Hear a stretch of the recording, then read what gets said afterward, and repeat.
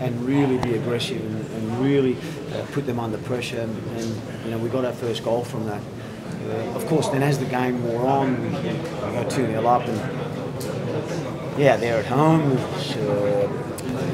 and they start to take more risks because they're losing, and we had to defend a little bit differently because we weren't as aggressive in our press because they were bypassing it, but we had to defend differently. And I thought for the main, as a group, you know, the back four, back six, if you like, and the goalkeeper were outstanding. And you said, yeah, you put him under pressure early. You got that early goal inside 5 minutes, but then you also managed to get one before half. Yeah. Did that change your approach in terms of what message you delivered at halftime? No, not really. You know, we asked for, you know, the same sort of energy that we started the game, understanding that in certain areas, in certain positions, we ask a lot physically from players. So it was only natural that, you know, we'd have to make some changes and get some freshness back into the team. If there's anything, you know, but it's good because we leave here. I think we showed a real positive intent, a real aggressive intent, and we can also leave here knowing that, you know, we've got some things that we can work on, and we'll do that. You talked in the midweek to us about iterating, not just focused on repeating, but evolving as a team. Yeah. How's this as a first chapter for that?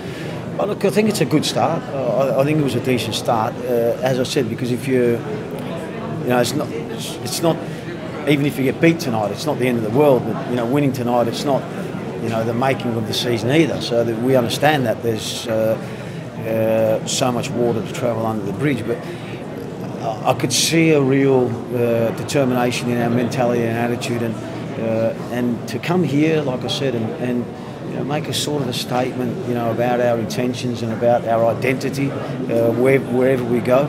I think that was a huge plus for us today. And like I said, there's, you know, clearly we've identified some areas already that we can work on. Talk to us just a little bit as well about the substitutions, players coming off the bench, coming into those roles. Yeah.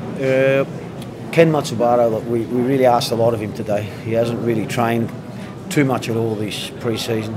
And then, you know, he's up against probably their most dangerous player, you know, with speed. And I thought he showed a lot of character, and, you know, his teammates, you know, really trusted him because he gave absolutely everything. And he didn't win all his battles, but he won his fair share.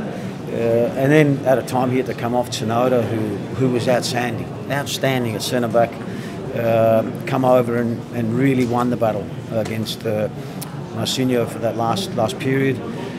And obviously, like I said, you know, the players in wide areas, we ask a lot of them physically, so to change them and get some freshness on and try and reboot our press, albeit at this point they're down a man and they're a little bit more direct, so it becomes a little bit more difficult to press them. But for the main, apart from the goal, and they had a real good chance in the first half, where Albie makes a good save. The shot from distance, okay, it hits the bar, but we also had some real good openings, and I thought we were good value. Absolutely, and for the neutral, it certainly was an amazing occasion.